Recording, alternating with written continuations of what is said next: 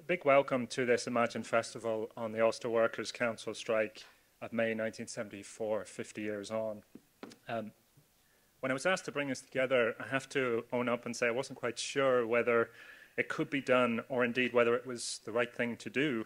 In May 2014, I organised the last major conference on the UWC strike, which took place at Queen's University with speakers including Glenn Barr, Austin Curry, Ken Bloomfield, Maurice Hayes, Nell McCafferty and Adrian Dunbar.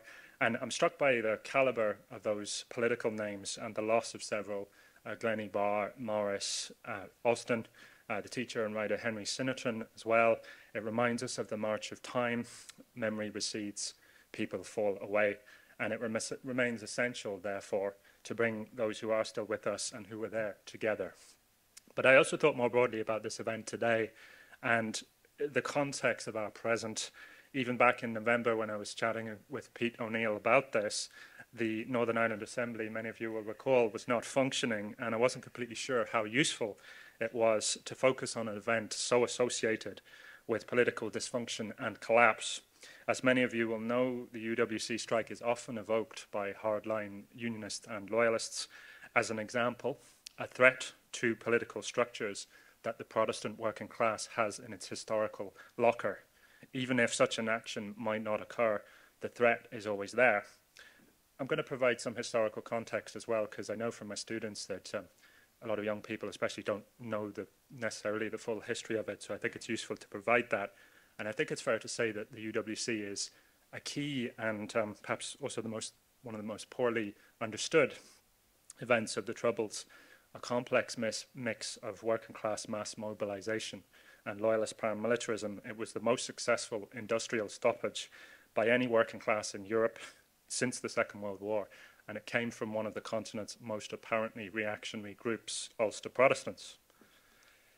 The strike is bound up in struggles within unionism. Following the reforming tenure of Terence O'Neill and Chichester Clark briefly, Brian Faulkner assumed the helm in 1971.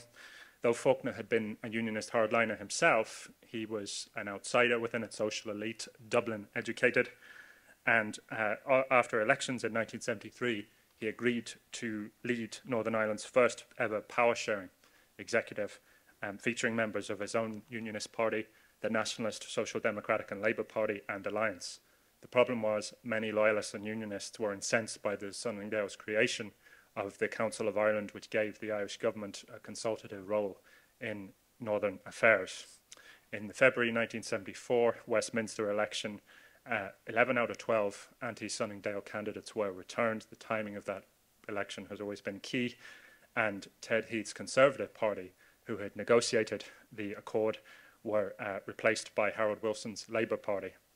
With the executive now functioning day to day, the UWC chose a date to begin, the 14th of May 1974, and on this day, that first day, the strike actually appeared a total washout. Absenteeism was estimated less than 5% and then mainly confined to the Lagan Valley engineering works. However, a key asset of the UWC, an East Belfast power worker named Billy Kelly, was about to start shutting down Northern Ireland's electricity grid.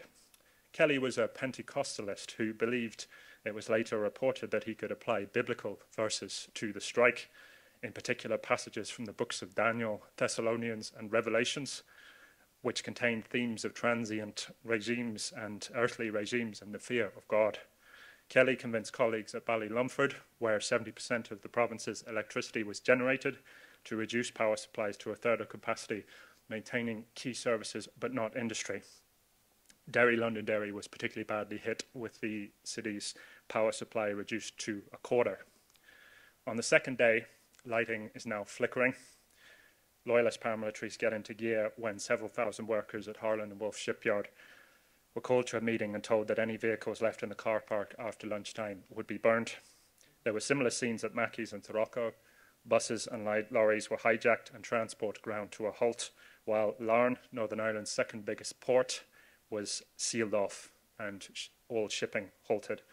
Petrol distribution fell into the hands of the strike committee, and paramilitaries arranged for the delivery of essential foodstuffs, creating in certain parts of the city what some saw as a blitz spirit. Things, as many people will remember, were different in other parts of the city. A Catholic civil servant, Patrick Shea, described the atmosphere, even in leafy South Belfast, as frightening and raw Nazism. Not only was intimidation rife, two middle-aged Catholic brothers were shot dead by the UDA when they refused to close their family pub just outside Ballymena.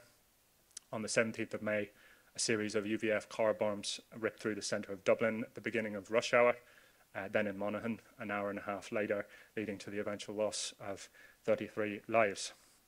In a moment of high political theatre, people also remember Howard Wilson took to the screens on Saturday, the 25th of May, to deliver what became known as the Sponges broadcast. Loyalists were expecting the Prime Minister to intern them. Instead, he railed against people who spend their lives sponging on Westminster and British democracy. Who do these people think they are? Whatever the reason for Wilson's intervention, its effect was to swing any waivers in the Protestant community behind the strike. Glenn Parr joked that Wilson would be made an honorary member of the UDA for this. 3 days later, after Wilson's broadcast, Faulkner and the other 5 unionist ministers resigned, collapsing the executive. By the end, the paralysis is such that Faulkner had to be transported into Stormont by helicopter. Tractors from loyalist sympathising farmers paved the Newton Arts Road. Faulkner opened his memoirs recalling the scene with the chapter title of Carson's Ghost. I have to declare my own skin in the game here. At this point, my grandfather, the large chap on the left, was Paddy Devlin, Minister for Health and Social Services in the Sunningdale Power Sharing Executive. A teenage IRA internee, Paddy was released in 1945 and soon joined the Northern Ireland Labour Party, which was a clear decision, becoming a part of the labour movement as opposed to other kinds of movements. He joined the Woodvale branch of the Northern Ireland Labour Party, and it was Protestants from the Shankill area who brought him into it. During May 1974, the story I have to tell is that in his ministerial car, Paddy raced through the roadblocks and streets up to the Shankill to give his old friend Billy Hewitt a bottle of brandy for his birthday. Some of you will know of the Hewitt family and Billy's son Jackie, who manages the Farset complex on the Springfield Road interface, and the Hewitts are a family who were close with ours.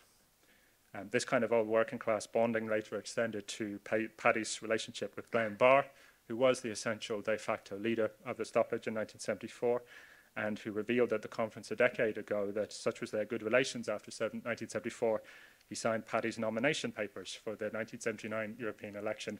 Fat lot of good it did him was what Glennie joked at the time.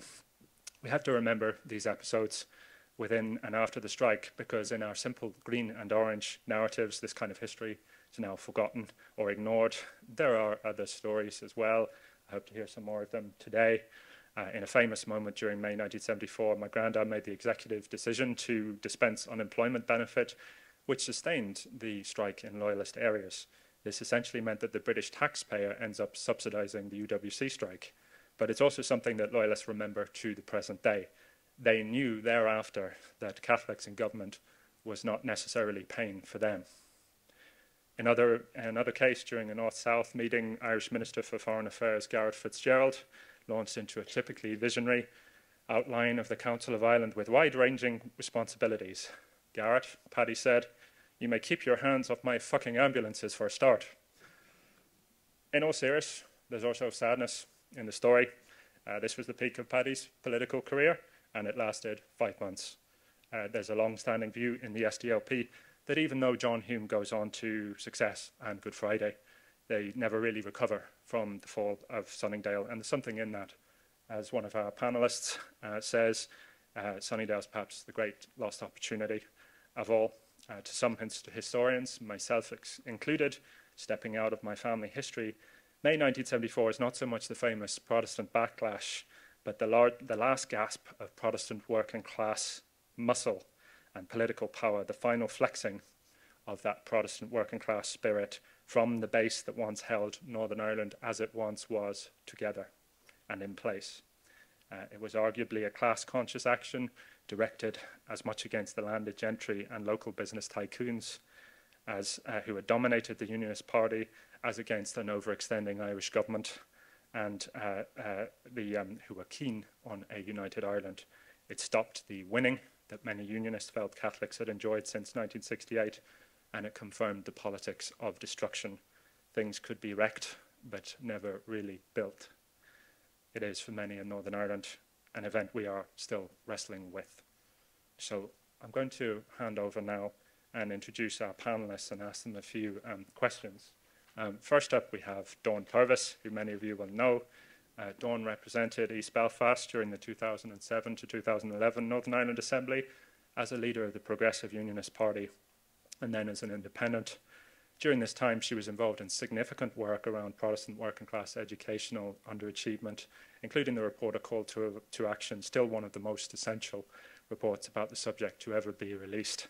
She was involved in the Good Friday agreement negotiations, and I have to say I was talking to an old friend last week who was recalling some of her interventions then. We were talking by phone, and the man who's about 90 years old now, so he's kind of getting on in terms of his grasp of names, and said that was down to great work by Dawn, and before I could interject and say Purvis, he said, Dawn French. Thankfully, Dawn French was not, in fact, advising the Progressive Unionist Party during mid-1990s. It was, in fact, Dawn Purvis, who was working with one of her mentors, the late and much-missed Davy Irvine. After leaving politics, Dawn became Northern Ireland Programme Director of Mary Stopes International and worked as an independent consultant in different international countries where she supported peace programmes, championing the inclusion of women in politics and civil society. She continues to serve as a trustee for various organisations and charities who work to tackle disadvantage, socioeconomic and exclusion. Dawn, big welcome to today. I just wondered if you could tell us some of your memories about what was going on during May 1974. Where were you? What did you see? Well, I wasn't a commander in the UVF at the time. At 8 years of age, I doubt if I'd held office in anything. I know you're all saying, I didn't think she was that age, but yeah, I was about eight years old. And I remember the strike quite clearly, and I recall it quite clearly because I wrote a play about 24 hours during the Ulster Workers' Council strike to mark the 40th anniversary of the strike. Martin Lynch invited me to write one, and it was shown in the Opera House under a trio of plays called Flesh and Blood Women. And it really looked at the issues that women faced during the Ulster Workers' Council strike, because I don't think that has been explored nor made public in all of the reflections on the Ulster Workers' Council strike. As an 8-year-old child, there were 3 children in the family. My mum was a single parent. She worked on the Antrim Road in a greengrocer's and sent us to school every day. We were looked after by my grandmother when she came, whenever we returned from school. And so when the strike started, Mum continued to work, and Mum continued to send us to school. And I suppose us at the time were going, why do we have to go to school when everybody else isn't going to school? Why is Mum having to go to work when everyone else isn't going to work? And Mum said quite clearly that she needed to work in order to earn money, in order to feed us, and she didn't have the option of not going to work. And about 4 or 5 days into the strike, Mum got a knock at the door from one of the dominant women in the community, telling her that she had not to go to work the next day. She had not to send the children to school the next day, and she said, how am I going to feed my children? And they said, we don't care, but if you go to work and your children go to school, you'll have no house to come home to. So Mum then couldn't go to work and couldn't send us to school. And she had no means of feeding us, apart from one neighbour in the street. She had a family of 4, and they shared what they could in order to feed us. We, of course, had no inkling at the time. We were playing in the street. There were barricades top and bottom, having a great time playing street games every day, out from early morning until late at night, and just thinking this was a great time ever. And it wasn't scary. It was enjoyable. It was the feeling of just the whole street coming together, because we lived street by street and we weren't allowed out of the street.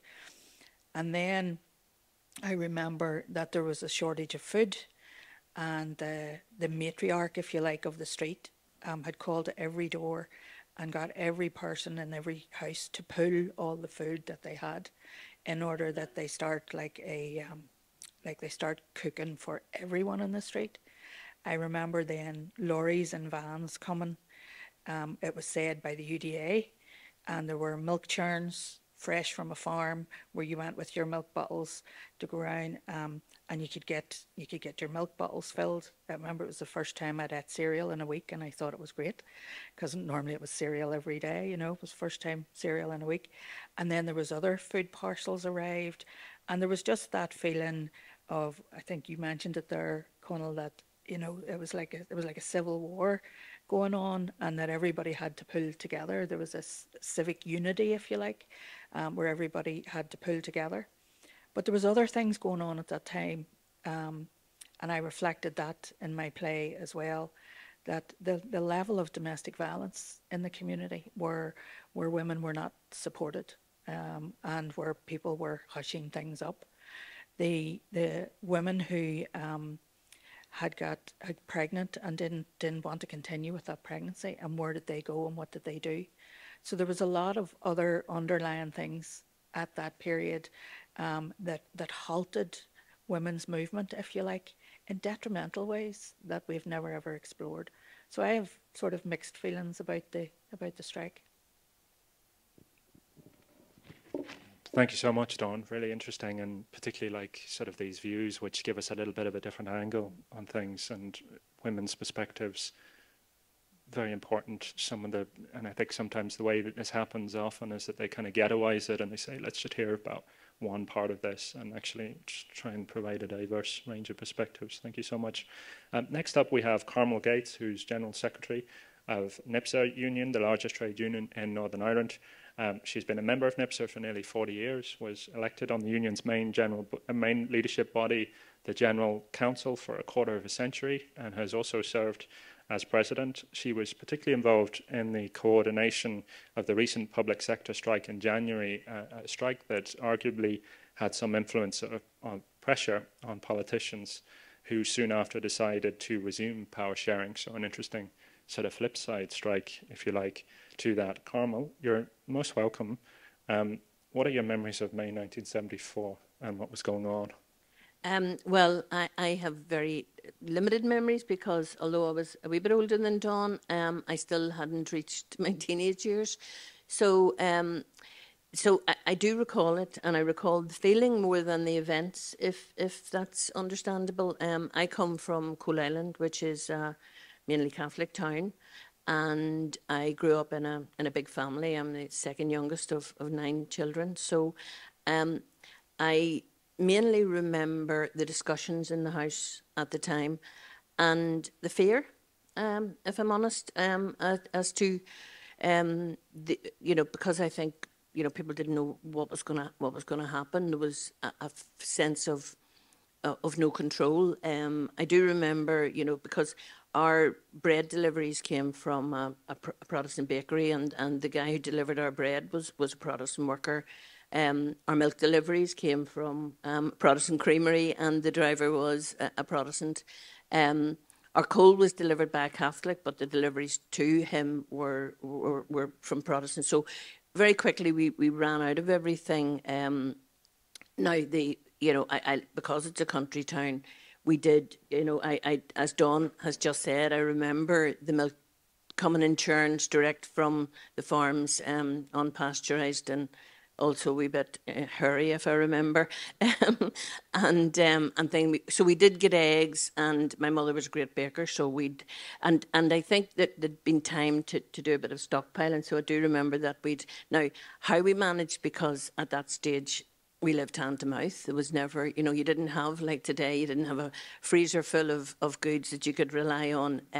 Literally everything that came into the house was bought with that week's wages and was eaten and finished in the week. And then I often had to go down at that stage to collect my dad's wages if, so that my mummy could get the dinner on the day that he could pay it. I would have gone down to pick them up and bring them back, and in cash. I remember the day I lost them, but that's another story. But so we lived hand to mouth. So it was And I do remember it was, I suppose I mainly remember, because I didn't know what was going on, didn't understand what was going on.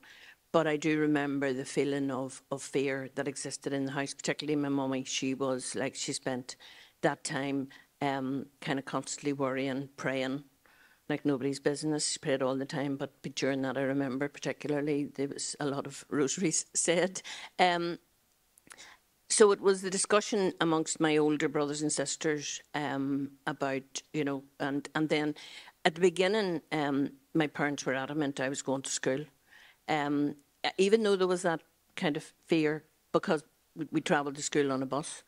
But very quickly there weren't any buses, because at that stage it was, if I remember, I think I remember the first Catholic bus driver that we had coming on our school route, and that was a significant event. So most of the bus drivers in our area were Protestants. So very quickly we didn't have buses. But I think anyway, even at the beginning, although there was the idea that we would all go to school and there was determination that we would all go to school, I think very quickly it was realised that it might be safe. So we stopped, but we didn't get out of doing schoolwork, I remember, and I think I ended up doing more homework and stuff like that than I would have done if I'd been in school. I was glad to get back to school because we weren't allowed to lift our heads out of our books, even if we weren't at school. So I suppose for me, and it is odd, and I'd be interested to hear the gentleman beside me talk about whether or not, because that was a time that was just after the miners' strike in Britain that brought down the Heath government, and whether that as a workers' event was inspiration, because obviously here in this part of the world there are great traditions of the trade union movement, and you know, at the height of it, the NILP had 100,000 people were voting, 100,000 votes for the NILP. So there was in and around that time, I think, working class feeling and working class tradition and thoughts about the trade union movement as a working class you know, organisation. And that, I think, set it back to some degree, because I think that any unity that it built, you know, became quickly, you know, well, I think maybe did undermine until the movement took itself back into, or asserted itself again through such things as the Better Life for All campaign in 1976. But I'd be interested to hear if there was any inspiration from the miners' strike, if that's what led to it or sparked it, or give Protestant workers the idea that to use their strength in that capacity. But as I say, I mean, I'll finish, I'll probably talk too long, but for me, mainly the issue at the time and my feeling at the time was one of fear, insecurity, not knowing, powerlessness, I think, was the key feeling in my family home. And I do remember that my dad was involved with others as vigilantes, just sitting in the town in the worry that, you know, that there would be an intrusion into the area, and, you know, we're there to protect the families and the town. So, as I say, limited in relation to the strike. It's more of feeling of the events rather than the events themselves. Thank you, Carmel. And actually, I think your memories are very vivid there. And I do think we'll come back to the industrial point, and in terms of the political aspect of this, certainly I think most people on the history side of things would say that the fact that it was a Labour government at the time, a British Labour government, there's always been controversy about the British Army and the security forces tackling loyalist paramilitaries. And certainly there was always a view that a Labour government, as opposed to a Conservative government, would never send the army in to crush a strike. You know, in the broader British context, I really think that's incredibly important to mention. So thank you very much. We'll come back to that. And actually, you like how you introduced that, not so many memories, and actually lots of very vivid social history memories of this time. Harry Donaghy is our next speaker up, who is one of the coordinators of the Fellowship of Mézines Association, which has promoted cross-community dialogue and peace building since 2002. Harry's from a Workers' Party of Ireland background and had been through the maelstrom of the Troubles prior to the key cross-community work which is ongoing and which he's been involved with since then. I quoted Harry as one of the people earlier who said that Sunningdale is perhaps the great lost opportunity in lots of ways. Harry, big welcome. Can you tell us about May 1974 and what was going on in your world? I was 16 at the time and just started my first job from I left school, which was in commie chef in the Royal Avenue Hotel. Now, I'd grown up, if that's the correct description, in a very political household. My father was a good friend of your grandfather, Paddy. My father was councillor for the Falls ward in the Northern Ireland Labour Party in the 1960s into the early 70s. Now, at that particular time, I was also a member of a political grouping and who had an armed wing. And 2 years previous to the strike itself, that organisation, because of the horrors that were happening, especially in 1972, called a conditional ceasefire and asked or said to the other armed groupings across the spectrum that some kind of talks process had to be entered into to help in some way, to try in some way to bring the sectarian slaughter that was rampant at the time to some sort of agreed conclusion. Again, this is the era before the internet, mobile phones, and stuff. So association with previously and membership of Northern Ireland Labour Party and the trade union movement was a good conduit where people could, it says, if not talk directly, face to face with one another, but they had the opportunity to communicate messages regarding the overall political situation and where we had reached at that particular juncture in time. And it did. Now, there was, I remember, as a teenager, that the idea of civil war was spoken about quite a great deal, and again, it seemed that it was heading that way. The numbers involved and the higher the influence of what was happening was spreading right through all of society. As you say, even leafy suburbia, says in the Malone Road, says it was starting to impinge on them again. So again, I have to be circumspect in the thing is that certainly the political organisation I was a member of, the thing said, was wholeheartedly, it stood unequivocally and said so at the time that the year before, another of the armed groupings involved in the conflict had declared that 1973 would be the year of victory.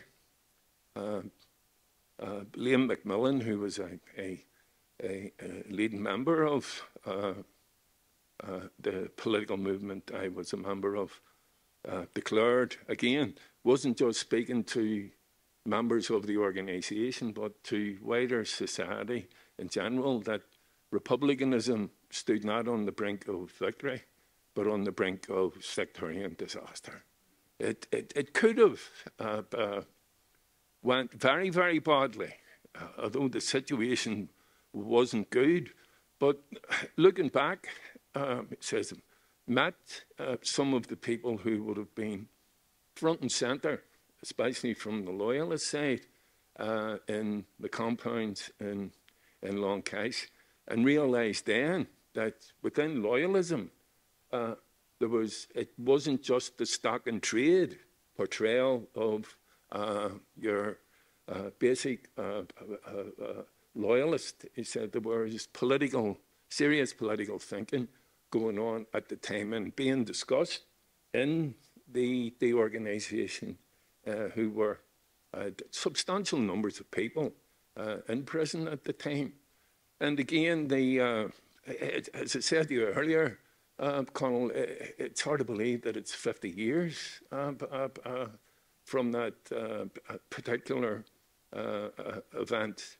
But again, I do still believe that when the talks started off in '73 between the parties involved, the Sunningdale talks, I mean, people did see it as probably the best opportunity up until then for some form of civilized conversations to actually take place among the unionists and non-unionists, he says in that regard, about trying to make the place where we all lived and called home a better place. Thank you very much, Harry. And I think it's very interesting, actually. Harry and our next speaker, Jackie Redpath, were both at the conference, survivors of the conference 10 years ago. But Harry, you remember that day as well, and some of the people who are no longer with us, including Austin Curry, who was on the same panel with you there on the bottom right. I think it tells you again about some of the names and how interesting they were and how valuable their contributions were. Our next speaker was also there that day, Jackie Redpath, who is Chief Executive of the Greater Shankill Partnership and a man with a long history in the Shankill's development and politics, born into an evangelical Christian background in the Woodvale area. After his education at Queen's, Jackie was based in the Hammer areas of the Shankill, working for the Shankill Community Council. He became involved in the Save the Shankill campaign, which is memorialised in a brilliant book by Ron Viner, and in an effort to really save exactly that, the Shankill's way of life. In 1977, Jackie started working at the Shankill Education Workshop, and in the late 80s he joined the Greater Shankill Development Agency as a director. He remains a part of the fabric of the community there and has been doing vital work around challenging educational underachievement too. Jackie, big welcome. Tell us about your memories of May 1974 and what stands out for you about it. Yeah, it's a bit like an age confessional here, as we go along the table. I don't know what you're going to say, Jackie, but yeah, my memories fade. So as you point out, Connal, I was actually a community worker in the Shankill at that time, as opposed to being in a paramilitary organisation. And I suppose that's when community workers were just community workers. And the reason I wasn't in a paramilitary organisation, because it was perfectly normal to be a member in the Shankill at that time, was, due to an upbringing that I had, which was something of a Taliban evangelical upbringing that separated me off from everything that went on around me. I sort of moved away from that quite quickly when the Troubles started and got into proper full swing and after '69, and the reaction of the church, Shankill Baptist Church, was to do away with their Sunday night gospel meeting when they were meant to be saving souls, and all the souls were out in the street rioting and all this sort of thing. So they closed that meeting down on a Sunday night, their gospel meeting, so as they wouldn't get their cars damaged. And I had asked to be, I was young, and asked, could I have a church hall to bring they would call it peer education now, to bring the young people, peer work, youth work, bring the young people in that were rioting instead of them rioting, and maybe tell them about Jesus or whatever. But it was refused. The elders of the church said no, because they might smoke and damage the floor. So we opened a wee house which became the Jesus Liberation Front in the Shankill, and that sort of kept me out of the paramilitaries, that upbringing. And then I was part of a sort of Jesus army that was going to save the world and save the Shankill and all that sort of thing. But what was happening then, apart from the Troubles, working class communities across Belfast, and in the Shankill was massive redevelopment going on. And I've called it the other troubles, because I think I could pose an argument that it impacted more negatively on people's lives than even the troubles did, and continues to resonate down these decades.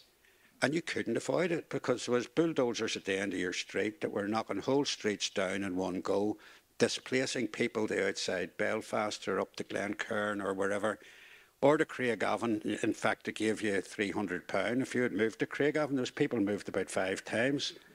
And, you know, it was just crazy what was going on. They dismantled, the planners hollowed out the Shankill and dismantled an entire way of life under the business of dealing with the slums, which were slums, but they went about it entirely the wrong way.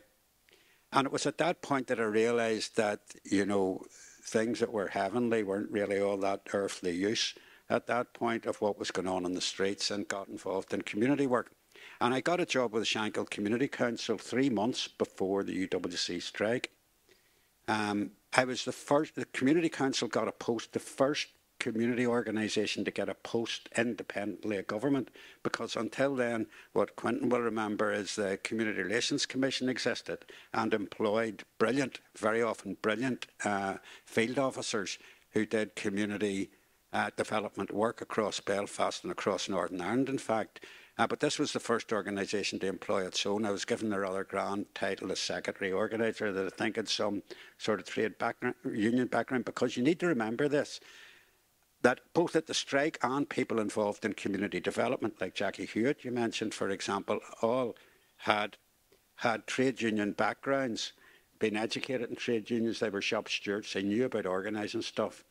And so I was thrown into this. The first day I got into work in February that year, I was given a docket to take to a local butcher's, because there was one entire street in the Shankill and the Hammer, Richmond Street, had been flooded out, the entire street of the old houses, and we're living in the back Agnes Street Methodist Church and a youth club there. They lived there for a month. In fact, they were well fed for that month, and it was a great practice run for the UWC strike a few months later, but it was hard even getting some of them home at the end of it, because it was a real communal event. People were lying on wee camp beds and cooking and getting meat brought in and vegetables and stuff, and doing that until they could get the houses repaired and, of a kind, and back into their homes. So when I got that was a full month and a half, and it was quite a baptism of fire in organising stuff. When the UWC strike happened, I stood in awe of the organising ability of those that were involved in it, and primarily, I think, in terms of the UDA. It was quite a phenomenal feat to work on so many fronts, both, you know, the political, if you want to call it, on the streets, in terms of, call it military at a minute, inverted commas, side of it, the security side of it, and in terms of, you know, within their own areas of feeding and ensuring that there was food coming through in the long haul over whatever length it lasted, 3-4 weeks. It was amazing.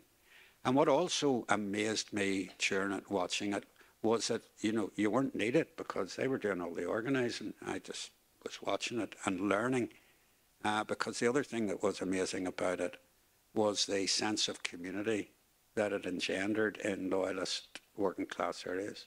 It was very intense. Now, I'm not ignoring here all the negative side of what was going on that in terms of the strike and stuff, and some of it's been referred to here. Not ignoring that at all. I'm just saying that's what I observed in the Shankill at that time. And I believe, and I'll finish with this, that the UWC strike stands out as the end, the last death throes of something, which was, you know, the first 50 years of Northern Ireland with a unionist government, which had been stood down 2 years previously in 1972. And this was the last kick of resistance to what was coming down the line, as expressed in Sunningdale and then later. But what it also led to, and I believe there's a thread, sometimes a very weak thread, but there's a thread from that strike that leads through to the Good Friday Agreement and indeed leads through to what we have right now. You know, I think Jeffrey Donson learned lessons of what happened to David Trimble, which he had a part in. But I think he has also learned lessons of what happened to Brian Faulkner back at the UWC strike. That's a political thread through, but also in paramilitary terms, I think there's a strong thread that led through to, you know, beyond the religious divide and the common sense documents that the UDA produced at the time, or sorry, later. What Harry talks about going on in Longkesh at the time in terms of thinking, led essentially by Gusty Spence at that point, that you know, took expression back on the street in the volunteer political party in the Shankill and elsewhere, but also then ultimately in Don's PUP. So I think there's a thread can be traced through to that. For me, and I'll finish with this, the important thing was, as I watched it, I thought, we are not going to win this fight against the planners without the muscle that the UWC strike showed. And it wasn't a week after it closed down that we didn't approach one of the leaders, the spokesman of the UWC strike, Jim Smith, and all the leaders of paramilitary organisations in the Shankill to say, you've just had your fight, here's the other fight that's happening on your streets about redevelopment. It's going to take from under you what you're trying to preserve in another way.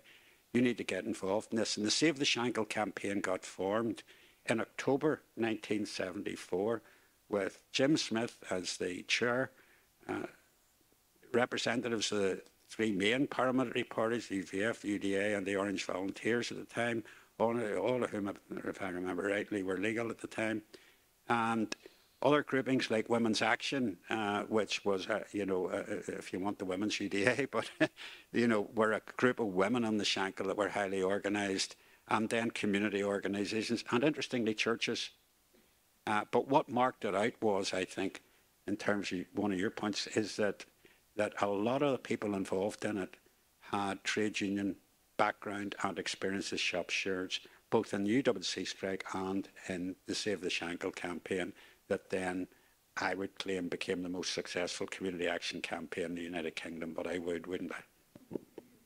Thank you very much, Jackie. Some terrific memories there, and I also liked how you're kind of looking ahead a bit for us as well in terms of thinking what it means today and what the links are later on.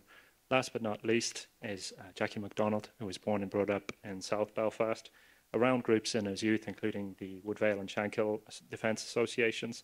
He was involved in some of the loyalist distribution activities I mentioned earlier. He is a spokesperson for the Ulster Political Research Group and was close with several key loyalist leaders of yesteryear, including John McMichael, David Adams and others. In the early 2000s, sometimes forgotten, Jackie met with, often with the Irish president at the time, Mary McAleese, and her husband, and the Taoiseach, Bertie Ahern. Jackie, big welcome. Can you tell us some of your memories of May 1974? Well, I'm speaking, I'm 100% from a paramilitary sense, because I was, from day one of that strike, I was a volunteer in the UDA and the Murray, and all we were interested in and all we were involved in was what was happening in the Murray. You know, some people would get the impression that this was a massive thing, that was every area was the same. You hear Dawn saying about the intimidation and threats. When we were in the Murray, we didn't have to do that. We didn't threaten anybody. People came to us and asked to be intimidated because their boss wouldn't let them out of work.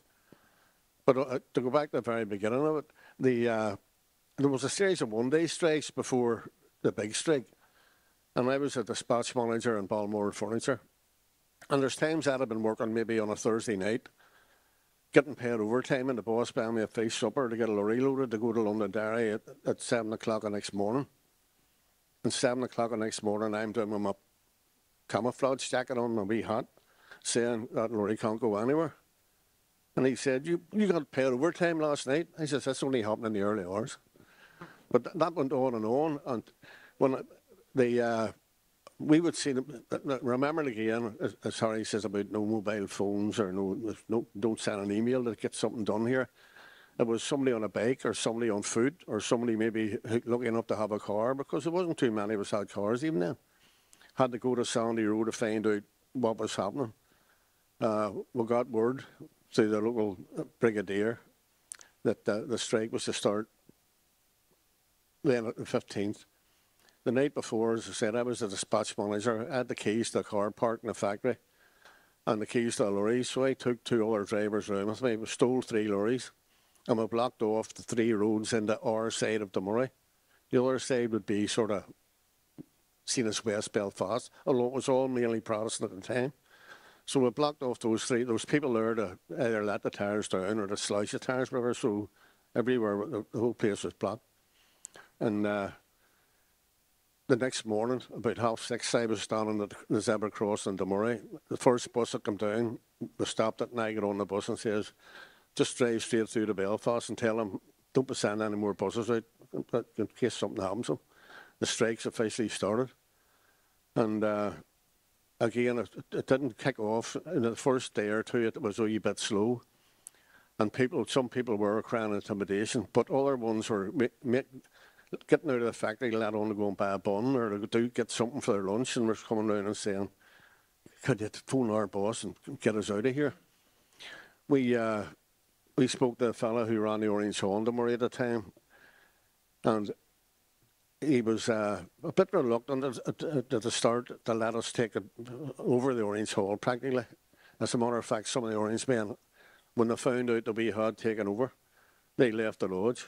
I don't know where they went to, a different lodge or wherever they went, but that was our headquarters for the duration of the strike. And all of us lived within half a mile of the Orange Hall. But we slept there, we stayed there with sleeping bags. We were on patrols every night. They took it in turns who was going to get home and get washed and changed and what have you.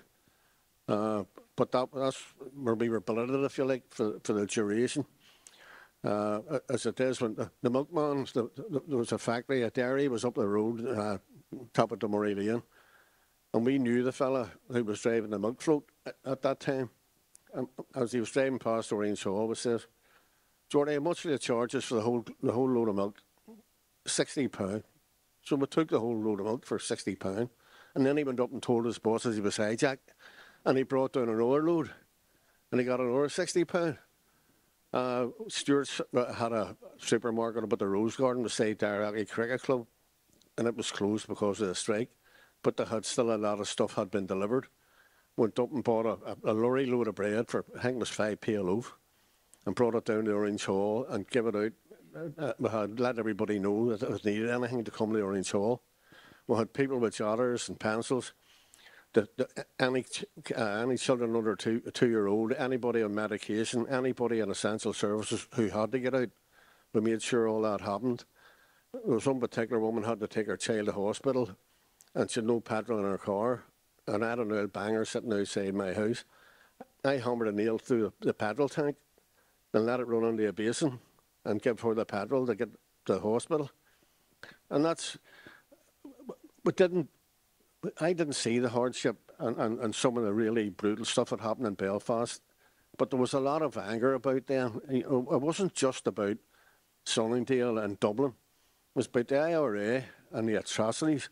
Like 1972 was whenever they introduced the car bomb. And that's why I joined the UDA on Bloody Friday. All that, the hatred was there, the anger was there, and then the threat of losing our country, both by political means or by violence. It just wasn't happening. I always remember the woman in the East Dawn saying, when things are really tight, things are hard, she says, we'll eat grass. And that summed it up for a whole lot of people. That's where it got to. People were so determined. Everybody was together. Everybody felt the same way. Some people were more inconvenienced by it than others. But whenever you hear a woman saying, and she wasn't a kid, saying, we'll eat grass, that was, the women came together, the unions came together, the politicians came together, the power multis, everybody came together. And see, at the end of it all, some of us said, we'll give it up too soon. We should have held on and did a bit more negotiating, but we weren't into that. We were paramilitaries.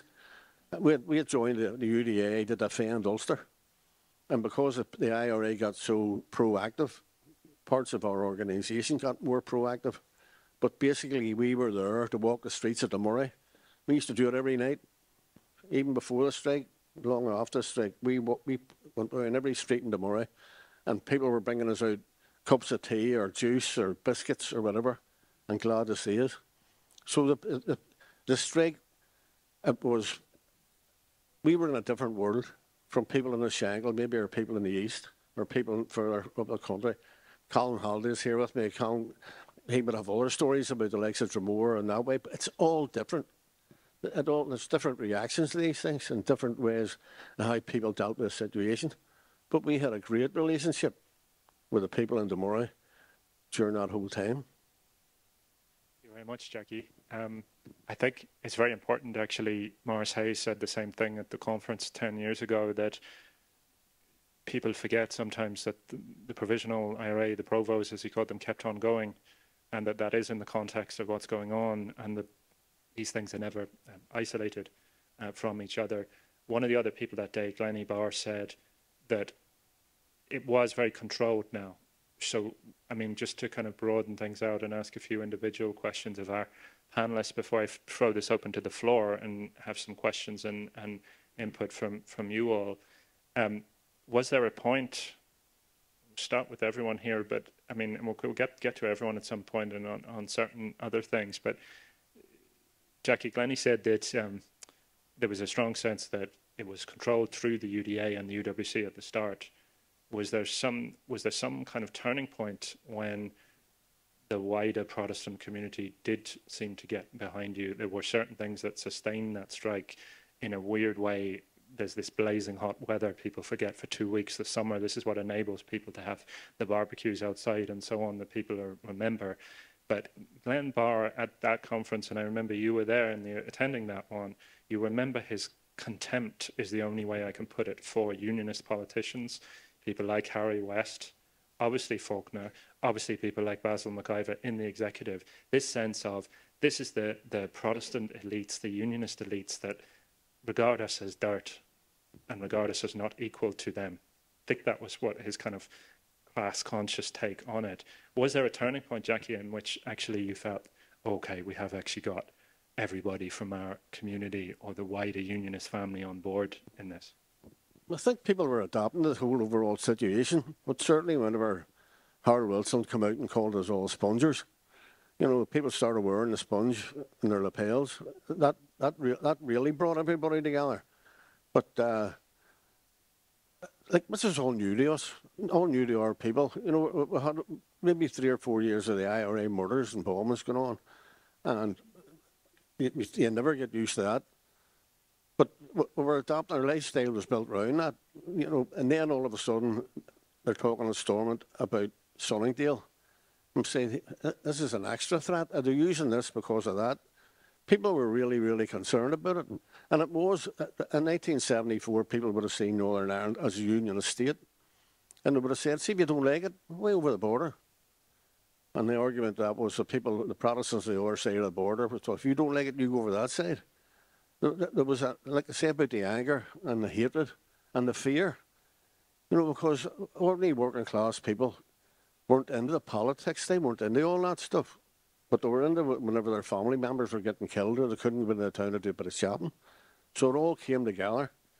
And with the advice that were given by the leaders of the strike, if you like, the Andy Terrys or the Glennie Parrs or the politicians themselves, like Paisley was stuck in the St. Lawrence or something, I think, whenever the strike started.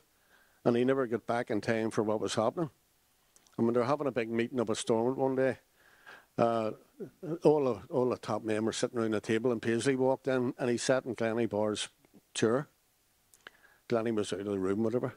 And when Glennie came back into the room, he says to him, that's my seat, move. And Paisley made the excuse, something like, this one's got arms on it, it's comfortable. 2 fellas walked in and lifted him in the chair and all moved him around the side and gave Glennie Parr another chair at the top of the table. But You see them. You see those photographs of the people who were in the room talking about Sunningdale. If you saw all the photographs of the people who were in the room talking about what to do about Sunningdale, you know, it was a whole different story. Thank you. And it's a great story. Is that so sometimes people do this. They say, why haven't you mentioned Paisley in the UWC strike? He's in Canada for the first week, you know, and he kind of runs back when he realises it's a big success in a very Paisley-eyed way, realises that he needs to get in on the act. I thought he was coming over to take over, just so he was going to run the show. And he was literally put in his place. Yeah, exactly. Carmel, I just wanted to go back to something you were mentioning there about the sort of broader industrial backdrop as well in the miners' strike. I think it's very important to remember that, and anyone living in the UK at the time would have remembered the lights going as well at the time, and perhaps also a different era for all of us in terms of the power of the trade union movement, people being members of trade unions. This obviously affects us in the present day with workers' rights under threat, their use of zero-hour contracts, and so on and so forth. Do you, when you think back on, I want to have people think a little bit about the legacy of the strike now and what it means now, and what it kind of, where we are with it 50 years on. In industrial and trade union terms, is the strike something which you're uncomfortable about seeing as a trade union action? Or is it something which you can fully identify, yes, this is a part of the labour movement from a particular section of the community? Well, I grew up calling it a stoppage rather than a strike. And for us it was a different, and for me as a trade unionist, because it was from one side, and because there was persuasion for people not to go to work. For me, a strike is something that workers do voluntarily. It's coming together. It's a movement of strength with single purpose. And I mean, I see it, I mean, maybe not everybody does, but I see it as a class action and an action by workers coming together and in unity. That strike or that stoppage was very much, caused disunity. But in the tradition of this place, because, I mean, as I said, quickly afterwards, in '76, we had the Better Life for All campaign from the Trades Council. And then, I mean, this is also the anniversary of the miners' strike of '84, which was a coming together of unity. And I think, it'd be interesting to hear what other people's memories are of that. But I remember collecting money for the miners, and I remember going around doors collecting money, and the people with no money emptying their purses in and saying, don't let them starve them back to work, and collecting money. And this part of the world gave more money per head to the miners' strike than any other area, even within areas that were closer to mining regions. So that tradition has existed. I think one of the things that strike sort of taught me or told me was the importance of workers coming together and workers' unity. NIPSA now has in its constitution, myself and other of my comrades put into the constitution that we are a cross-community organisation, and workers' unity is something that I have been absolutely passionate about ever since I became involved as a trade unionist. I call myself for workers' unity and socialism as my kind of strapline on my Twitter account and everything else, because I think that, one of the ironies, and just listening to what Jackie was saying about how little Protestant workers had, workers on the Shankill lived in the same poverty as workers on the Falls at this time, and so there was it was a common misery at the time, and so I think that remembering that and remembering how workers came together in the shipyard at a time when there was intimidation of Catholic workers out. So I think those traditions and that division, I think, has made many of us in the trade union movement now more adamant to maintain that unity, to not allow things to divide us that can otherwise do, because the constitutional position comes up every now and again at various issues. There have been issues and movements and events that have caused trouble, seeped into the trade union movement. I've always tried to address everything from a class point of view rather than a religious point of view, and have been through my whole life kind of determined that that I would do whatever I could to make sure there was class unity. And I think that we've always had a stronger class tradition here to some degree, and I think it's that tradition can come back and flourish, and I think it did on January the 18th this year when we all came together in a public sector strike. That was, you know, as strong against the government and for the wrongdoing of austerity and, you know, poverty wages and destroying our services. And I think that that's a legacy that I would like to see that we take from it, and no going back, you know, as our motto into the future. Thank you, Carmel. It was very, very interesting. I appreciate that. Dawn, just wanted to pick up on something that Jackie Redpath had noted there in terms of the continuum of the politics, and you're someone who was around later political developments in the Progressive Unionist Party and some of the other names that were mentioned with Gusty Spence and David Irvine as well. In 1985, in the unionist opposition to the Anglo-Irish Agreement, Peter Robinson is still talking about the UWC strike. We will introduce another stoppage if this comes along. Paisley always mentions it, despite, as has been noted, not being hugely involved. Was the UWC strike on and the anti-Sunningdale protest, was that ever in the minds of some of the dialogue and negotiations that you were around in the 1990s, the mid-1990s, leading up to the Good Friday Agreement? Or was it very clear that that was a different political era? No, I think there was a lot. I mean, Harry and Jackie talked about the political discussions going on that came out, you know, from the Ulster Workers' Council strike. So you had the common sense document coming from the UDA, the sharing responsibility document coming from the PUP. One of the first things I read when I joined the PUP was that thinking, which actually was more. It was a developed political thinking that was evolving since the Ulster Workers' Council strike, but actually came out in response to the Anglo-Irish Agreement. And it was the thinking that we need to share this place. And the PUP thinking was we need to share responsibility for this place rather than share power, because it was going to be a sectarian carve-up. So we needed to involve everyone in that, and we would share responsibility for governing this place. And that formed the basis of the PUP manifesto and the PUP thinking going into the negotiations around the Good Friday Agreement. And that thread, if you like, that Jackie talked about was always there for unionism. And some of them, I know someone phrased around Sunningdale for slow learners, I can't remember who it was, but that thread has always been there. And the slow learners have been unionism failing to pick up the ball that we need to share this place with nationalism. And not only do we need to share this place with nationalism and share the governance, we actually have to afford nationalism legitimacy in terms of what they want, and that's a united Ireland. So there has to be a north-south element to the governing of Northern Ireland, and there has to be a legitimate means by which nationalism strive for a united Ireland, and that's through the principle of consent. And I think our hiccups and our kangaroo petrol devolution all along has been the failure of some within unionism to say this is the reality of the situation. This is where we're going to be, and this is where we have to be. Otherwise, every time you go back to the table, there's going to be less and less on it. And I think, as Jackie said, Jeffrey Donaldson realised what happened to David Trimble. David Trimble was very brave in what he did. I know he regretted to the day he died that he had to walk back into the talks with the UDP and the PUP. He'd preferred to have the strength himself. But that shows you how progressive those parties were in actually turning to David Trimble and the Ulster Unionist Party saying, you've got to get in here. You've got to reach this agreement. This is the best opportunity we've ever had.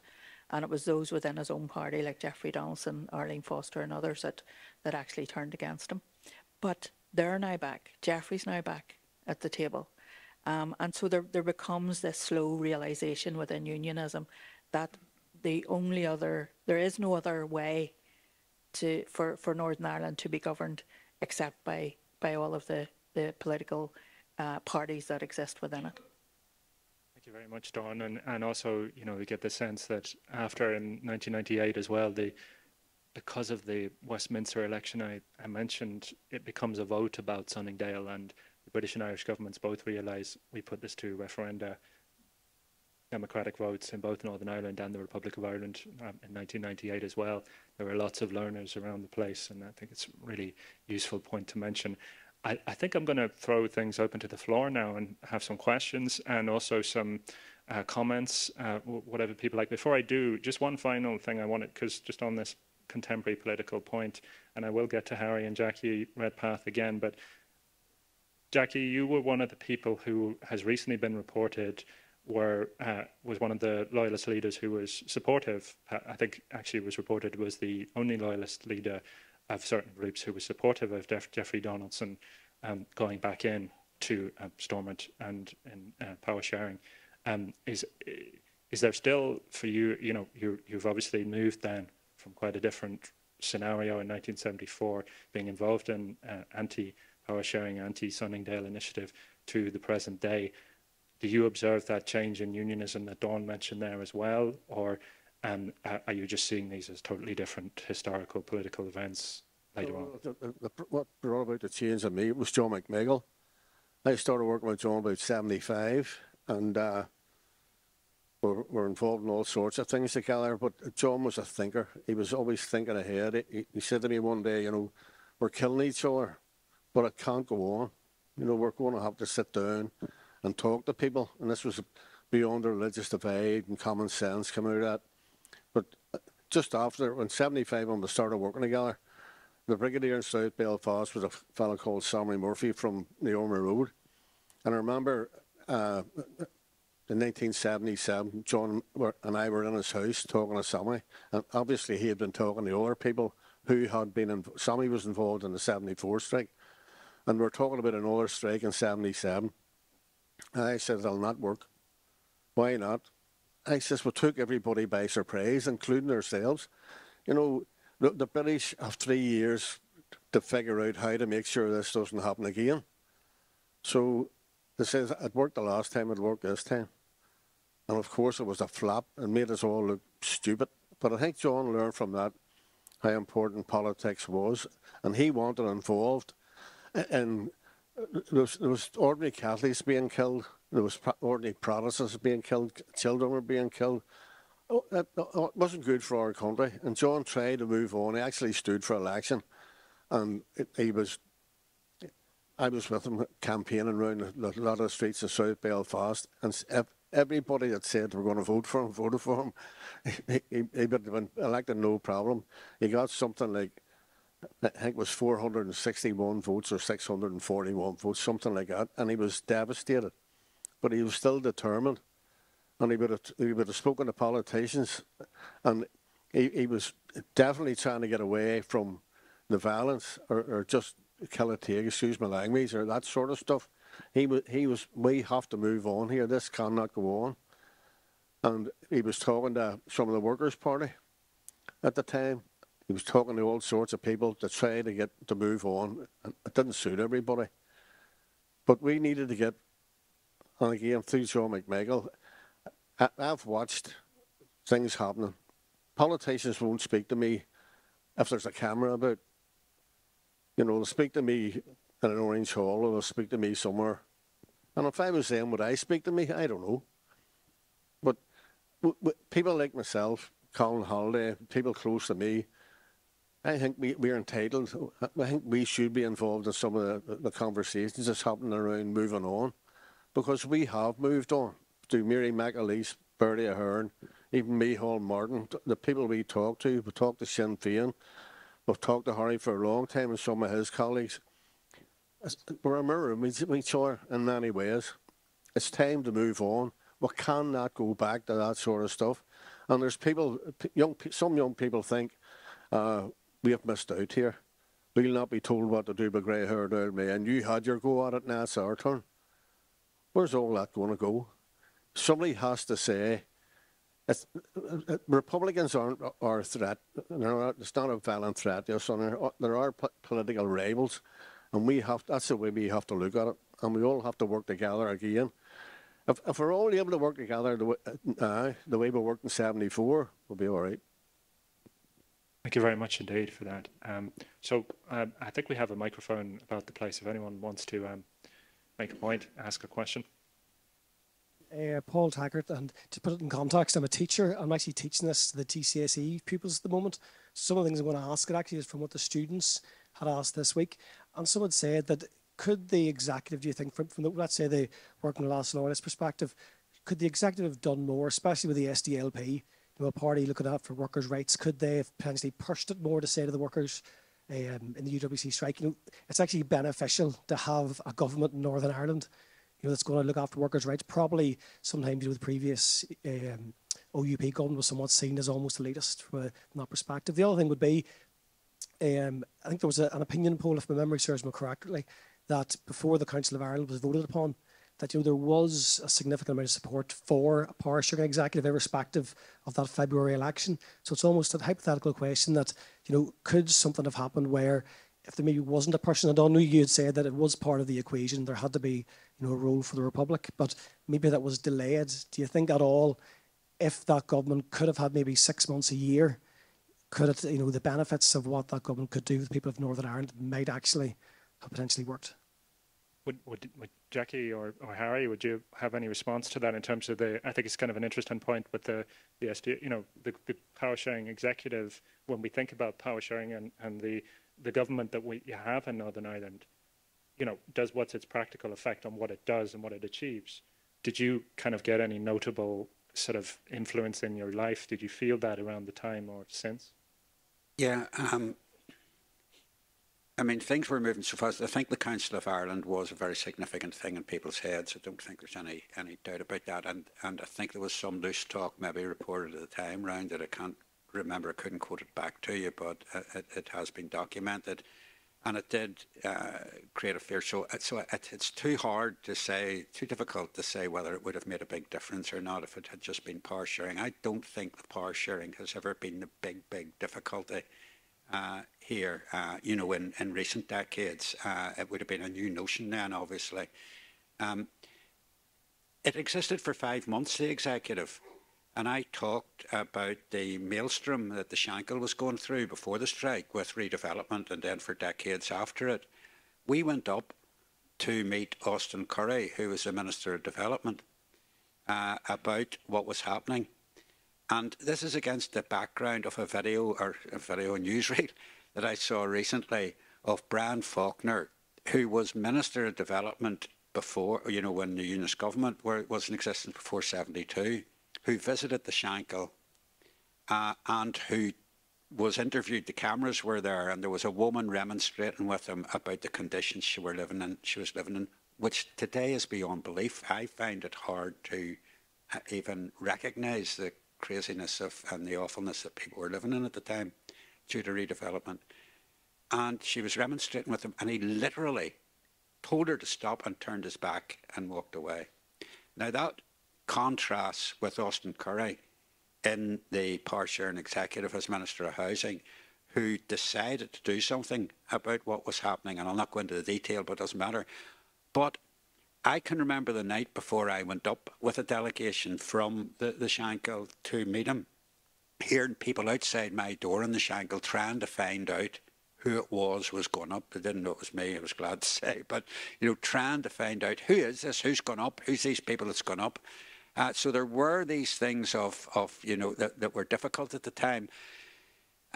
I don't think anybody would have heard the SDLP within working class loyalist communities, whatever they were saying at that time. The biggest thing the SDLP did was what Connal talked about his granda doing, which was there was certain points during the strike that were critical points, because as Jackie said, the first couple of days, had a slow start to it.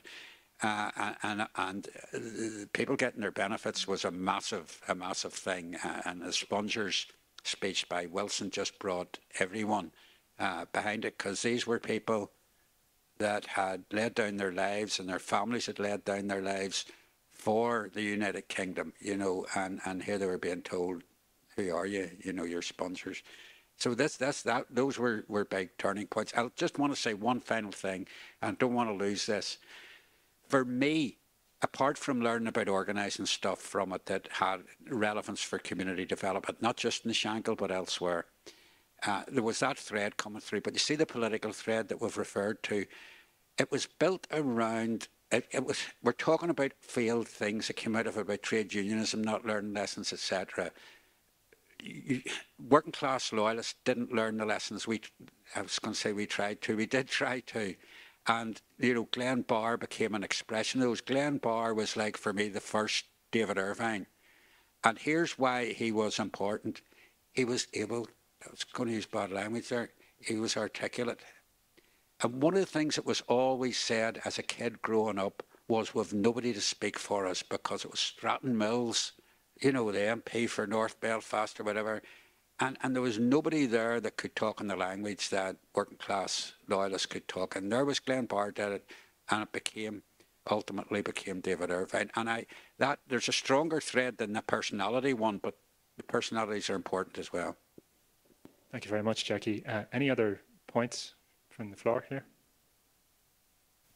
Yeah, my name's Frank. I found the discussion here extremely interesting. I was 20 during the Ulster Workers' Council strike, from West Belfast originally. I left in August of '74 to go to London, spent 4 years there, and became immediately conscious of being Irish all the time I was there. People in London saw no difference in me and anyone else, either from the Shankill, any other part of Northern Ireland, or from down south. And I'm just wondering, with the unionist loyalist position, I mean, how conscious are you all of the fact that, I mean, in Britain we're all seen as Irish, and does that have any impact? And Jackie McDonald, Jackie, you referenced about the anger and the hatred in Dunmurry at the time, and about the IRA killings, but from a nationalist perspective, the view was that the UDA had been killing innocent Catholics for years beforehand. Not IRA individuals, just innocent Catholics. And the joke was, in the West at that time, one of the jokes in West Belfast was, it's almost safer to be a member of the Provost than it was to be an ordinary Catholic trying to go about your normal business. So I find that interesting, but in this sort of paranoia, it seemed in the time, any reference to a Council of Ireland, any reference to a role for the South, spread panic. It seemed to be strange if you were from a nationalist background, living in a nationalist area. But I'd like to finish with a question to you all, and particularly to the unionist representatives. Why do you think that working class Protestants have not got behind, for example, Don, the PUP, to the same extent that working class Catholic strokes nationalists have with Sinn Féin? Don, do you want to? It's an interesting question, and I remember David Irvine saying many, many years ago that if every UVF man voted for the PUP, we would have 12 Westminster MPs. And the reality was that most of the UVF and working class Protestants voted for the DUP, even though the policies of the DUP would be very conservative and, in my mind, anti-working class. And it's because the divisive nature, it's because of the sectarian nature of our politics. And people want to vote for the party who's going to beat it up the other side the hardest. And it was always seen that the DUP were hardest on Sinn Féin. I remember their Smash Sinn Féin campaign in the 1980s. And David Irvine saying, I wish they'd had a Smash PUP campaign, because we'd be the biggest party within unionism now. You know, so they don't vote for policies. I've never known Protestant working class to vote for policies. And Protestant working class, actually, in terms of turnout at elections, are often lower than what they are in middle class areas. And I remember the DUP commenting, McDonald said it the year I brought out the report on educational disadvantage. They said that I had done more damage single-handedly to the DUP than the Ulster Unionists put together. And somebody said, well, why don't you look at the education system and try to benefit you know, young working class people in working class areas. And they said because working class Protestants don't vote, our vote comes from the middle class. Thank you very much, Dawn. Just going to take a final point down here in a second. But Harry, just before we do, you know, the organisation you were involved with, the Workers' Party, had a lot of political success in the south of Ireland, and with Pronges de Rossa and Thomas McGilla and others. Can you shed any light on that, Harry, just because of all the work that Mazines does, bringing together loyalists, and there's been some tremendous events that I've been at, which you've done over the years. You know, it's this thing that Jackie mentioned earlier of you know, we had all the power and we kind of hand it back straight away. Why do you think, as someone who's got that quite unique overview of these things in community terms and comparatively, perhaps, why that happens for maybe the Sinn Féin, the Workers' Party, at a certain time, Sinn Féin later at another time, and doesn't happen for loyalist political groups learning from 1974? Again, I think it was touched on near the start.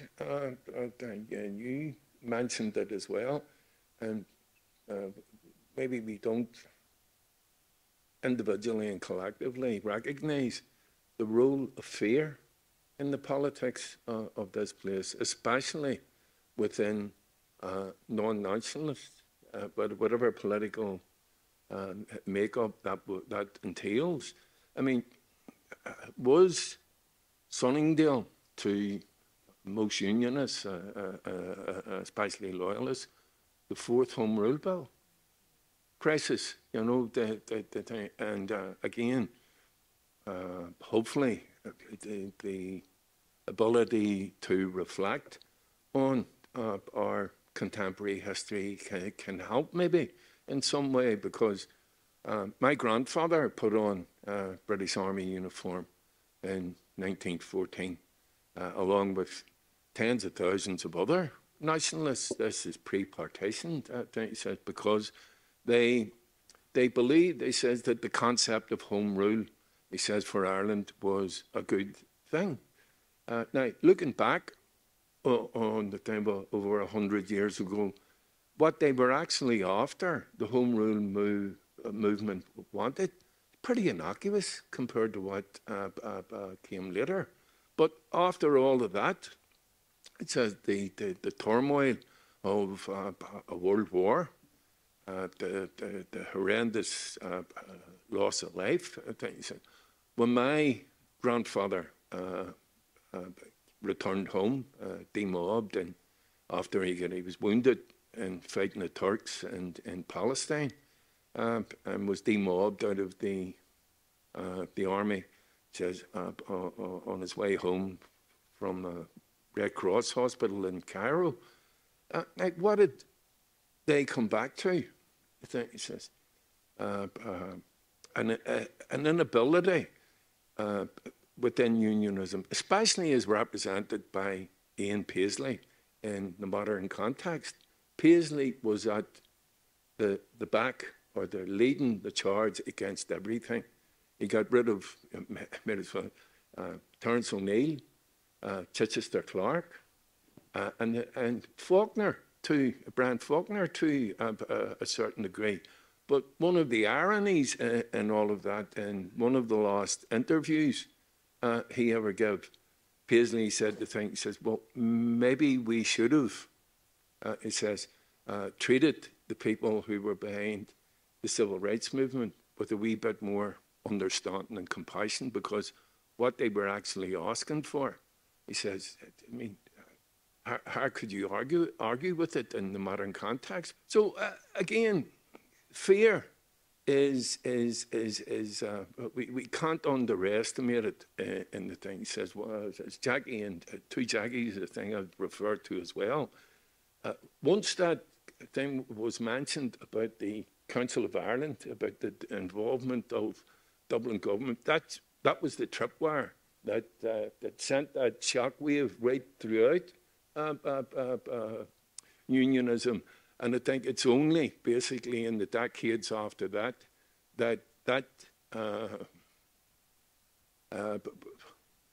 ability, he says, to even tolerate they think, he says, that there always was an Irish dimension. He says, nah, it's whatever in the future that dimension takes is going to be, he says, the thing. But it can't ever be, he says, that armed nationalism has to understand that it doesn't matter how much you've got in your arsenal and the thing, or you long you keep things going, you will never convince a sizable percentage of the population of people who live on this island to go, or they take them somewhere where they don't want to go. Thank you very much, Harry, and I think it's a really worthwhile point in terms of some of the people whose political careers don't survive, including Brian Faulkner on the right here. You know, stepping back again, seeing someone who was of immense ability. My granda had a particular admiration and fondness, tried to protect some of the unionist ministers from selling too much when other SDLP colleagues were trying to get too much concessions, and he had an awareness, along with Connal Cruz O'Brien, about how to sweeten that a bit more. And Faulkner's loss, I think, to not have to miss out on him as a Prime Minister and a leader is Northern Ireland's loss, I have to say, stepping out, you know, from a different political stable from Faulkner. We'll have one more point at the bottom, at the stage, at the foot of the stage here. I think actually Harry added a lot of information to what it was going to raise. And just finally, the reason it seems significant to me, and also Jackie Redpath mentioned it was the end of something. And that's really not just, I mean, in a sense, yes, for unionists, but also for people like myself who'd come through a Northern Ireland Labour Party background and had grown up in West Belfast with Shankill and Falls Labour parties both being in good conversations with each other. And I did know Harry Donaghy, the councillor for the Labour Party in West Belfast. So it seemed to me that I was also very glad of the figure that I think it's Gail gave us of 100,000. Carmel gave us of 100,000 people in the Northern Ireland Labour Party. It might seem like because they no longer exist, and recently Brian Garrett was buried, who is someone who was very significant in talking during the Ulster workers' strike as a go-between between the loyalist high command at Horshorndon Road and everybody else. And in a sense, the great loss, and I mean, the society has changed, obviously, and we won't be back there again. And we even now, and the question someone asked recently why the SDLP hadn't thought about representing workers' rights, why that's a less, that's a sort of a less important aspect of the SDLP's work.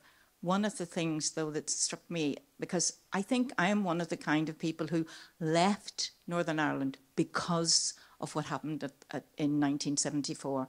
I came back in 2007, but I did think, even as a Catholic teacher in a Protestant school, and even as an early young socialist in the Labour Party, and even with with that kind of positive political background, in a period where there's a split trade union movement, Irish Labour, Irish trade unions and UK trade unions, I still think it was such a significant loss, and I wasn't the only one to leave during that time. So in a sense, the society we've come back to, is it a step back in terms of labour relations? We have less, the whole globally societies have changed, and I just think, was it part of a bigger global change? Sorry, that's a very long way to the question.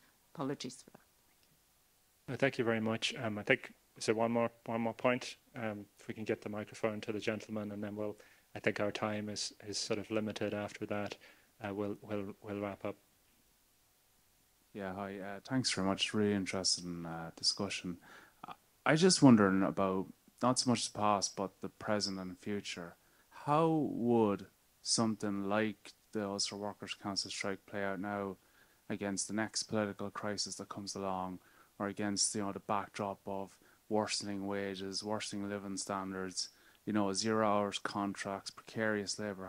How do you think that would play out when something other situation arises? Thank you very much. And I'm going to let each of the panelists say, if you can be reasonably brief, just a few responses to that. Starting with you, Jack. It wouldn't play out now in the same way. I mean, as Jackie already indicated, by 1977, a second go at it didn't work. And we don't have the industrial base, the heavy industrial base. We can't turn the lights off anymore, in that way, essentially. I may be corrected about that or not, but I don't think that's the case. What amazes me is what's in your question, because you're absolutely right. I mean, Margaret Thatcher got brought down by one thing, by the council tax or whatever it was called. Was it council tax? Was it? Yeah, poll tax, yeah. Got brought down by the poll tax. We've got that multiplied so many times over. I mean, in France, a lot of years ago, when the petrol prices went up, the lorry drivers brought the country to a standstill. Or before this whole thing kicked in with the cost of living and all that's come off it, I mean, the petrol prices went up. Do you even think about that now? It's beyond comprehension to me as to why, as a society, and this requires analysis, that we have settled for the situation that has been imposed on us over the last 14 years by the Tory government. I don't understand it. Obviously, there's been a loss of the industrial power that existed back in the day, but don't forget that was, the first miners' strike that couldn't be repeated in the second one at success. So, but it's a very important question of what is the situation in society, and imagine, as Anna said, there's a global context to that as well. Well, as well, do you want to come in here? Yeah, I look back on the history of that time as a whole host of missed opportunities. I think that had the civil rights movement broadened out, because I met friends when I came to Belfast, Protestants that I mixed with for the first time, and some of them were initially inspired by the civil rights movement because they were living in the same conditions. Many working class Protestants were equally disenfranchised, equally living in poverty. So I think there were missed opportunities. I think if we were looking back and seeing Paddy Devlin, Glenn Barr coming together in a broader movement that broadened out, I think we could have potentially changed how the course of things went. Potentially could have cut across sectarianism. I think it's right. The trade union movement has changed because we've lost big industry, we've lost shipbuilding, we've lost manufacturing. A whole host of things have gone that we couldn't probably have held on to because as things moved on. But I think now the trade union movement is too united for us to allow that division to come back. I would like to see. And, as I say, I would love that if we still had figures like Paddy Devlin who could have done it. But if the trade union movement had stepped more into the political arena, I would have loved to seen a party built on the trade union movement, on the working class, on unity. And I think that's what's missing in our politics here, because there's no, and I know the PUP to some degree covered or tried to deal with that. But the appeal wasn't broad enough, although there were some Catholics who did join the PUP. The appeal wasn't broad enough, but I think that had we had the trade union movement take on the role of building a class based on trade unions, based on workers, I think we could have ourselves now a new Northern Ireland Labour Party, not the Starmer type, because who would want that? And when we get rid of the Tories finally, we're only going to get Tory light, so it's not going to be much better. But I still think there is the potential for a workers' movement here and a class movement here and a party that's based on the working class. Thank you, Carmel. Harry, any last comments in terms of lost opportunities? The constitutional question will always be a question. It will always be a degree of importance to people, but the people who will engineer and will carry out the dismemberment of the United Kingdom will be the English Tory party. For 30 years now, they've had this future dream, and that's good. They call it building Singapore on the Thames. And this will be the opportunity I think the processes are already underway where it's always expensive and always troublesome. Celtic fringe can finally be disengaged with. It's economics now that's concentrating people's minds.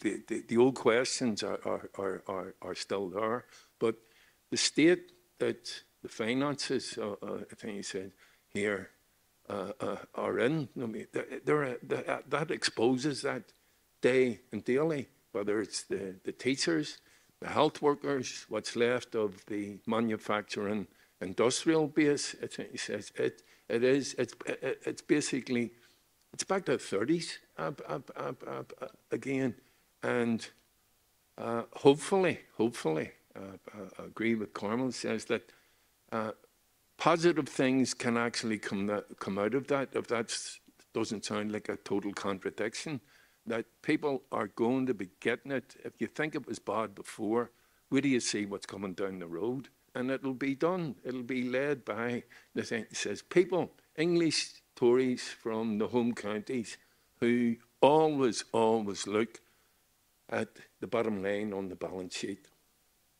I think also it's spot on, Harry, in terms of, you know, the sense in which there's a political disengagement from the political class of the UK as well, you know, and that means that there's this sense in which even compared to 74. These nonsense histrionics that go on about Scottish independence, there are plenty of home counties English Tories, he says, but glad to see the back of Scotland. Glad to see the back of this place, of course, I think he says. And, well, maybe they might tolerate Wales a bit, but I do genuinely believe that process has been underway, and it's not receding in its strength and influence. It's increasing all the time. He says, let's not forget the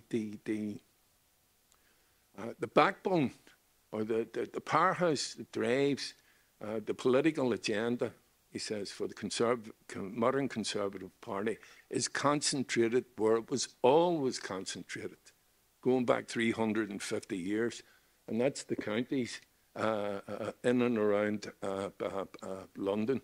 And they've already made their mind up. Singapore on the Thames. The process now is, how do they get there? Thank you, Harry. Jackie, penultimately, any final thoughts in terms of responding to gentleman's question in the front? Those days are gone. About, you know, back to the strike itself, or the day we had 250,000 people protest at the City Hall. No, those days are gone. Unfortunately, unionism isn't what it was then. Unions, because we haven't got what we had then, as far as the unions were concerned. The loyalist paramilitaries, I don't know where they are. You know, not only are the groups more separate in any ways, they're separated within themselves, so there isn't that whole connection anymore. And there's friends of mine, friends of mine who really want to get involved, and that's why I have supported Jeffrey. I've had my arguments with him in the past, but we need to move on. We need to get Stormont back, and we need to try to get people together. I always wonder what would have happened. All the talks about anything that's but try to bring together in the last 50 years. If there had been no IRA violence, and many of those things might have worked, they had no chance with the background of bombing, murder and mayhem. They had no chance of getting anywhere. And the problem for, you mentioned earlier about people not, why did the UDP or the PUP not make the progress that they might have made? My friend Colin Halliday there, he stood for the UP when he had dark hair back in the day. And his own family said to him, we'll vote for you, Colin, but they'll be number 2 because we always vote for the DUP. And that's what we're up against. And people, I call it, Sinn Féin is involved in this beautiful butterfly, or the IRA is involved in this beautiful butterfly called Sinn Féin. The people on the nationalist side say they're the ones that fought for us they're the ones that'll talk for us. But within the unionist and loyalist areas, they're the ones that did the fighting, but they're the ones that do the talking. There's this separation, and we'll never get back to any sort of dominant balance, I hope. But there are people within loyalism and within loyalist paramilitaries who have a contribution to make, particularly from their experiences, where they don't want to go back to, when some other people seem to think that's the way to go. Thank you very much, Jackie. Dawn, if you want to close in terms of responding to gentleman's question there, or just in any final thoughts. Just the last point, just to reinforce that last point with Jackie. You know, everyone has to make a contribution to our future, and we don't want to exclude anyone from that. But in terms of our politics, sadly, our politics doesn't exist along a left-right continuum in Northern Ireland, like it does in the rest of the UK. It exists on a green-orange continuum, and many on the orange side tend to be to the right anyway. So I struggle to have someone to vote for in terms of unionism and my type of socialist politics. And I think there is an opportunity for the broad left. I mean, I think, Carmel, you said at one stage there's something like 140,000 trade unionists that exist in Northern Ireland. Now that could translate into seats either in council or in the Northern Ireland Assembly. And there is a growing number of people, if you look at the rise of the Alliance Party, that people are voting for centre parties, if you like, still not to the left in my mind, and not somewhere where I want to go to vote for. So there is an opportunity there, I think, for people to vote along left-right lines. We've rejected the Northern Ireland Conservatives. I think very clear, nobody wants them. I can't see us ever getting a Labour branch. Well, we have a Labour branch of the English Labour Party, but they're not allowed to stand for election here. The Northern Ireland Labour Party, I think, in its heyday, was something that united Protestant and Catholic. And in fact, 2 members of the Northern Ireland Labour Party were founder members of the PUP and wrote their first manifesto. And so I think there is an opportunity for the broad left. But I remember talking to people about the broad left and said it's like herding cats, you know, trying to get agreement around anything. But there's still, that opportunity still exists. And I think as our devolution matures, as our Assembly and Executive work better and start to deliver more for people in Northern Ireland, that you will see our politics changing, that you won't see the orange and green conflict, and you'll see that dissipating, and you'll see a growth of normal politics. And that's what I hope for in the future. Thank you very much, Dawn, and to all our panellists. And just if we can close with a round of applause for them, please.